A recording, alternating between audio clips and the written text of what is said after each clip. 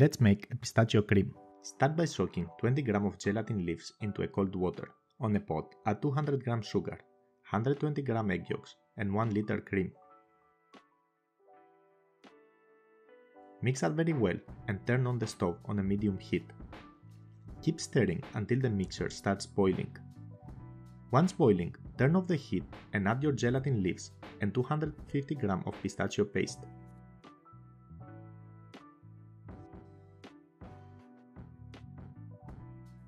Mix that very well and pass the custard through a fine sieve.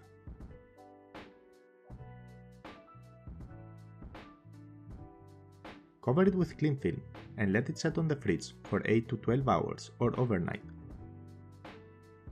Once the custard has set, remove the cling film and mix it very well with a hand mixer. Once ready, pass it through a fine sieve and transfer it into a piping bag with a nozzle of your choice. Now let's plate. As you can see, the cream is smooth and shiny. Use it to fill donuts, pies, cakes, or even eat it as it is. If you like the video, don't forget to give it a thumbs up and subscribe to my channel. See you on the next one.